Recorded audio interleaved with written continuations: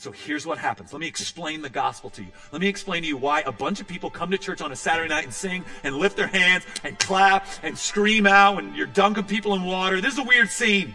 We sang song, there's candles lit. I'm speaking out of a book that's very old. This is all very weird. Let me try to explain to you where this all comes from.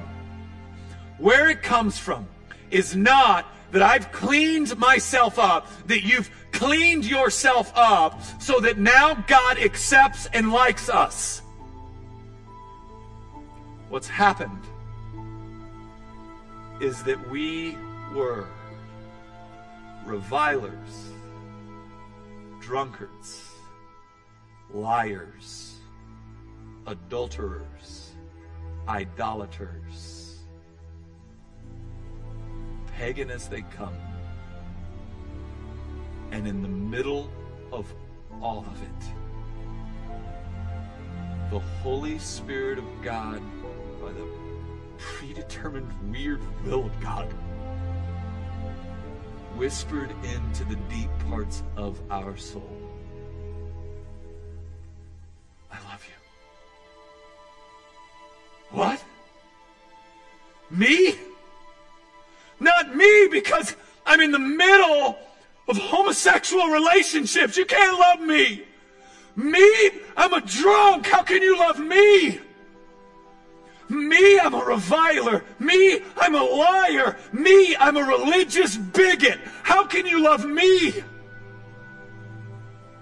In that moment, all of a sudden, in that moment where he loves us right in that place, then all of a sudden we go, I will chase you and pursue you and love you for the rest of my life. With every breath, with every cell in my body, I'll pursue you from this moment on.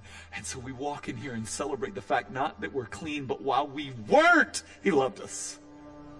And we're all this one church, this one thing, celebrating the same thing, that while we were sinners, Christ died for us. That's why we love the cross so much. Because if you grasp the cross, you got it.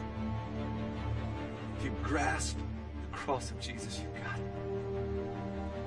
Maybe this flies in the face of religion. Religious people, they're like referees. They don't score any points. They don't sweat. They don't play. They know nothing of the highs and lows of the game. They just run around blowing their whistle. And when they retire, no one cares. No one cares. They take their whistle and they leave, and no one cares. The only problem with it is there's always another one. Okay? Like, it's coming. Do you get this? I mean, you get that 2,000 years ago, in fact, farther back than that, he told Abram, this is how it's going down.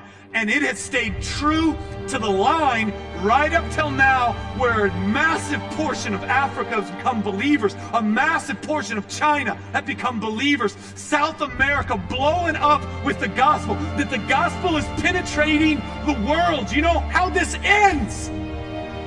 With you and me in front of him. With the kingdom of God. New heaven, new earth coming down. No more injustice, no more pain, no more sorrow. God's redeemed, God's elect, God's kingdom of God established. Now, do you think anybody's going to give a trash? How much money you have right now, how much comfort you have right now, who's cool and who's not, who drove what and who didn't, who was well liked in the neighborhood and who wasn't. Do you think any of that's going to matter? No one will care.